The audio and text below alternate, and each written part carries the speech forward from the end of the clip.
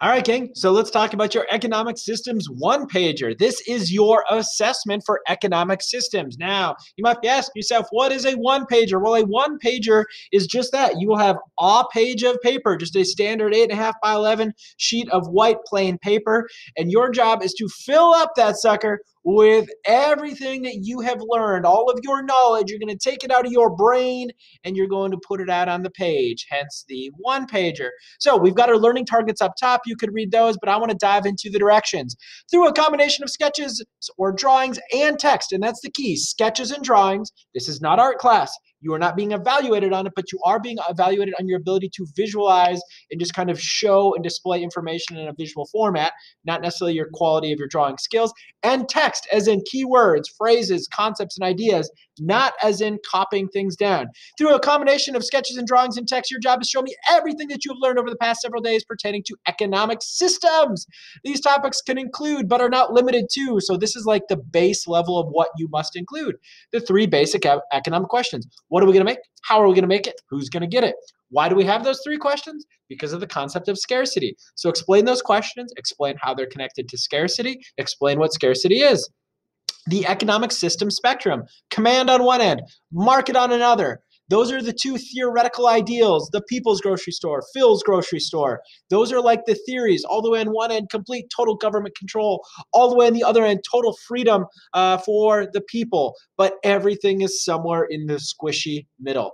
Everything is a mixed economic system. Some of them, like Australia, like the United States, we're more on the market side. Some of them, like France, they're a little bit more in the middle, but more on the market side. Some of them, like China, are more on the command side, but still a little bit of freedom. And then some of them, like, say, North Korea, are very much almost entirely on that command side, right? But it ebbs, it flows, it sways like a willow tree. How's that for a little bit of a poetic device? Anyway, moving on. Show the spectrum, explain what it is, and just kind of, the concept of that spectrum. Then also, what are some key characteristics of different countries that fall on it and where they would fall, right? So like, for example, when you learned about Australia, you learned how there were very little rules or regulations governing business. That's a characteristic of a market economy. When you learned about France, you saw that they provided a lot of services for their citizens, but there was a lot of choice in terms of what businesses and how those businesses are run. So that's kind of somewhere in the middle. And then when you learned about North Korea, you talked about how the government basically mandated everything and decided everything and set the prices of everything. That is price setting. That's going to be evidence of a command economy. Then the 6 economic priorities and goals. That's something that you're going to want to be aware of. What are those 6 goals? What do they mean? What do they look like? And just maybe even talk a little bit about where those goals might fall on the spectrum, right? For example, freedom is more on the market side of things, and security we talked about is maybe more on that command side of things. And then lastly, just some specific countries and examples of economic systems we learned about. We looked at 3 in class. There's others out there. You could do your own research, or you could just use those 3 to kind of illustrate this idea of a spectrum. It's really up to you, but those are kind of the minimum requirements. Again, through a combination of images and text, you need to show me what you learned about the learning targets. Do not just focus on one idea. Don't just talk about the spectrum. Don't just talk about the questions. Show me everything that you have learned. The key to doing this is to make sure you explain the so what. If you just regurgitate and vomit information onto the page, A, gross, don't vomit anywhere. B, provide context, provide deep, rich meaning and understanding and explanation. I need to know that you know this stuff, not just that you can copy down this stuff, okay? Fill up that page with your knowledge. Before you ask me, Mr. Ganton, is this good enough? Ask yourself these questions. Is it thoughtful? Is it detailed? Does it show a clear learning and thinking about the topic?